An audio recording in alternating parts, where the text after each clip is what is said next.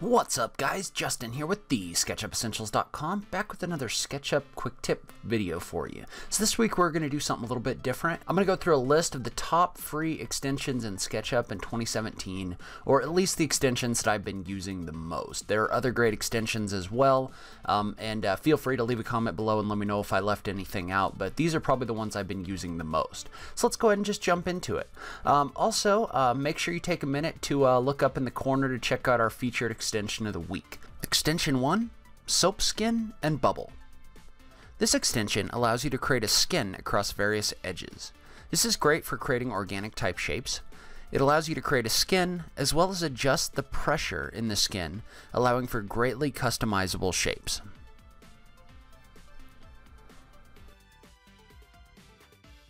Extension 2, Round Corner. This extension allows you to round the edges of 3D shapes.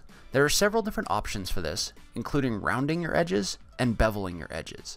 This is an excellent extension for merging different shapes into each other organically.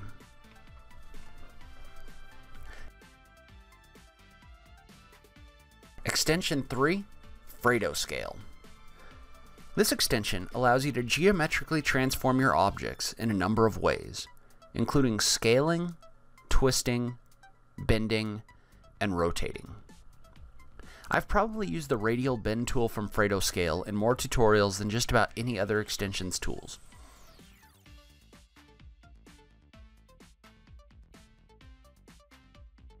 Extension 4, Joint Push-Pull. SketchUp doesn't come built in with the ability to push-pull curved surfaces. This extension changes that, allowing you to not only push-pull curved surfaces, but also to push-pull multiple faces at once.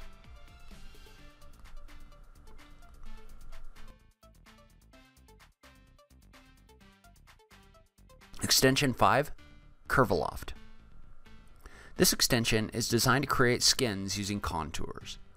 It'll create faces between multiple geometric shapes, as well as allowing you to create skins across multiple lines using the skinning option.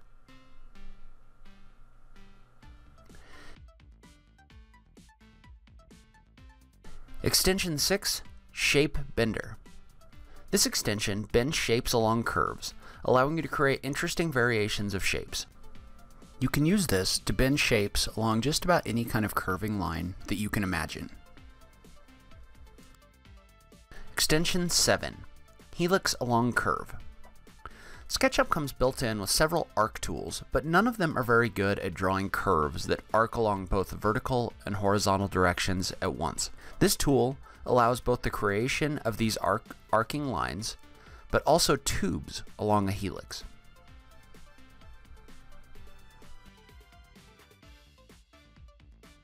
Extension 8, Selection Toys. Trying to select and deselect complex geometry can be frustrating. However, with this extension, you can have much greater control over your selections, allowing you to do things like selecting only faces, selecting only lines, or many other selection options. Extension 9, Flowify. This extension allows you to deform objects along a given shape.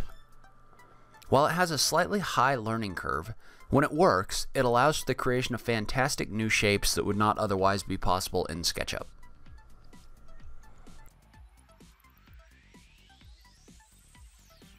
Extension 10, Pipe Along Path and Lines to Tubes. These two extensions are designed for creating tubes around lines. Pipe Along Path is great for creating pipes with linear paths, while Lines to Tubes will create tubes around every selected line segment, but they won't be as continuous.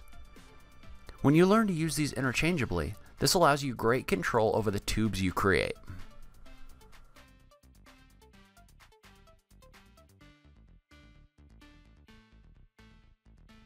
That's where I'm going to end this video. I've included links to tutorials on how to use every one of these extensions in the notes below. So if you're interested in one of them, make sure you go down and check out those other videos. Leave a comment below. Let me know what you thought. Did I leave off an extension that you really like?